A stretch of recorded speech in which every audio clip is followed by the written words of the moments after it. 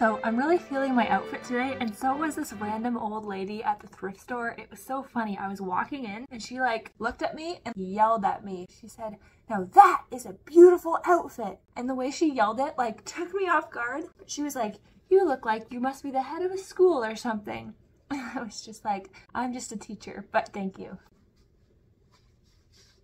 This is what I picked up at the thrift store, a beautiful old edition of Peter Pan.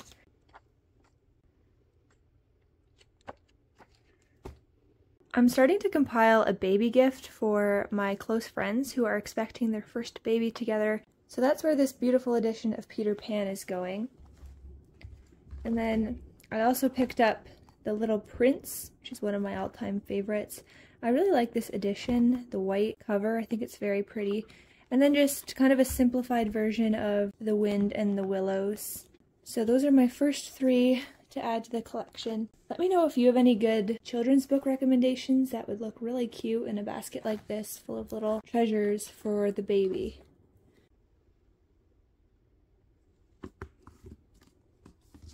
So I just got back from the cafe workspace that I have been loving for the past week and a half. Pretty much been my new home.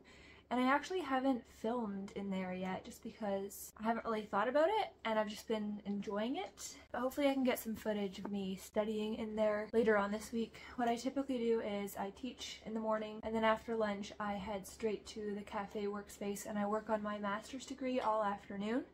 And then I come home around 4:30 and start making dinner and just tidying up my house and getting ready for the evening. And this has been working really well. I find it works better than if I come home to work on my master's degree, just because I live in a tiny house. Everything is kind of one room, so my workspace is also my living space and my kitchen space, and there's something about like having a distinct place to work where it's work zone, no distractions, nothing else going on. Like an office, that's super helpful. And so I don't have an office or a library in my tiny house. So it's really nice to have this cafe workspace available where there's really nice, quiet, and aesthetic study cubbies and study areas that I can go and do that and then just kind of compartmentalize, okay, I'm here to work on my master's and nothing else. And then I can come home and get distracted by all the housework I need to do and the tidying up and whatever. So that's kind of been my routine for the past week and a half. So yeah, I will try to get some footage of me working in there next time. Now I'm going to sit down and type up a Substack article / overlay for a video. I get a lot of questions on my YouTube videos sometimes when I do a voiceover of me talking about books or something, where people are like, "Is that actually you? Where are you getting this from?" And I'm like, I actually did write that, and people can't believe it, and I don't know why, because I am a writer and I do sometimes write nice things and I like to put them into video format somehow. So I'm going to be working on that. Maybe by the time this video is up you'll have already seen that video, who knows, but that's what I'm going to do before I start cooking dinner for the night.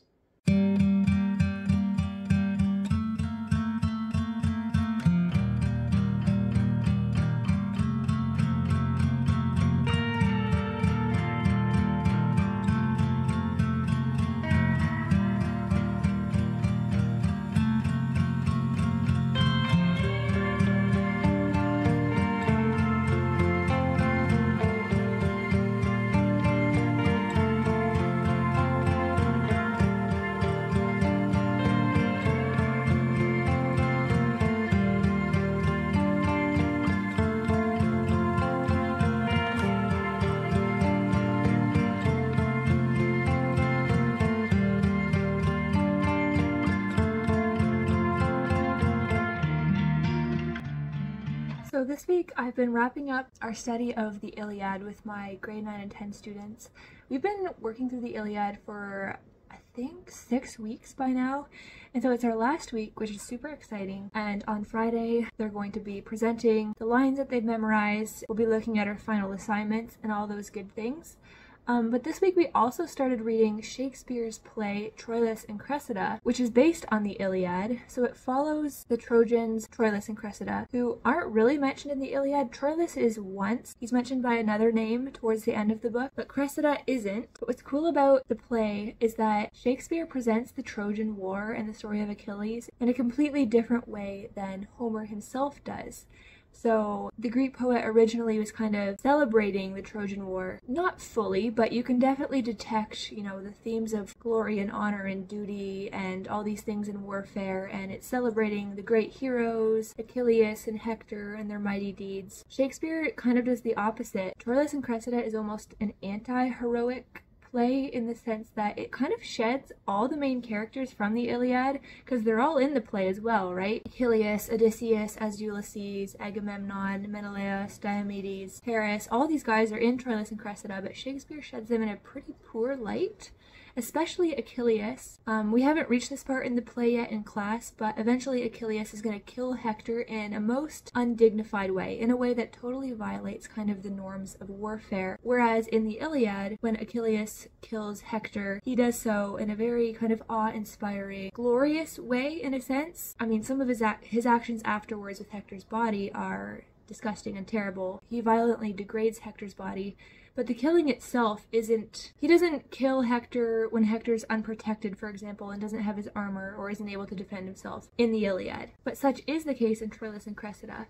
And so it's just so cool to read this right after reading the Iliad, because everything makes sense to both my students and myself. Like, we've been living in that world for so long, and we're just continuing to live in it, but we're seeing it in a different light, from a different perspective. Yeah, I just wanted to share my excitement about that. I'm really looking forward to doing this study with my students and to digging deeper into exactly what Shakespeare thought about the Trojan War and about the Greek heroes and about Greek culture and society. Because it seems like he wasn't necessarily the biggest fan of the values and the virtues that are highlighted in the Iliad. That's my little rant about some of the awesome things that I'm teaching.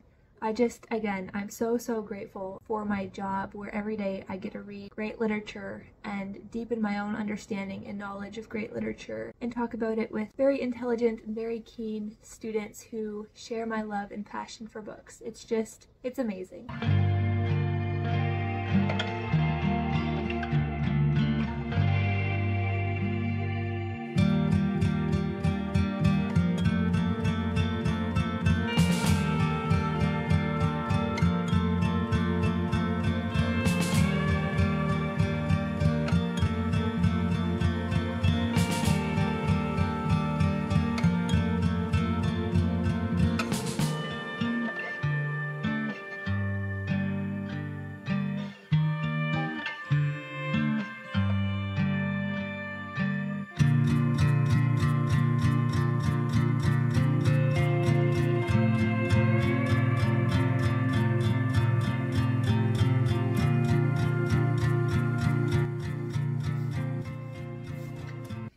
I'm about to start a rather ambitious arts and crafts project. I'm going to try to build an interactive map of the Peloponnese so that when I'm teaching the Peloponnesian War to my students over the next few weeks, we can like move Spartans and the Athenians around and like mark where the battles took place and just kind of track the events of the war in a visual, interactive way. I just think that'll be something that everybody enjoys, and also just a great teaching tool that will hopefully kind of bring the Peloponnesian War to life for my students. So I am about to get started on this. I'm going to start off by drawing out my map of the region and labeling cities, etc. And then I will need to look for pins and flags and things to poke into these foam boards. So yeah, that's my plan for now.